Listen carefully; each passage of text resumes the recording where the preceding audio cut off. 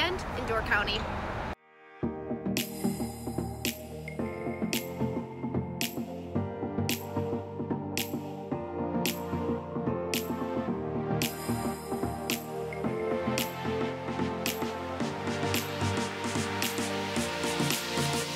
One of the most visited destinations in all of Wisconsin is Door County.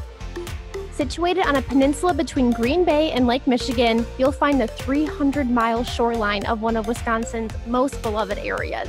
Between their numerous golf courses, quaint shops, breakfast nooks, and scenic views, there isn't a dull moment to be found. Door County was given its name because shipwrecks are known to be scattered between the Door Peninsula and Washington Island.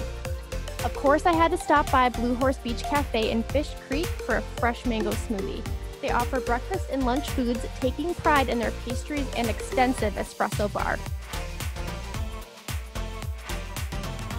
My time has come to a close here in Door County, but this is one place I highly recommend you discover for yourself.